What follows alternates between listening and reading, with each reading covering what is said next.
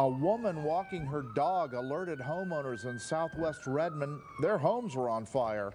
It happened around 6:15 this morning at Southwest 35th and Cascade Vista Drive. The cause is believed to be improper disposal of soiled and oily rags in a garbage can. The neighbors were woken up by someone beating on the door, and everybody got out safely before any of our arrival. The house was engulfed in flames. You could hear explosions going on at the house. 6 people live in the 2 homes. No one was hurt, fortunately.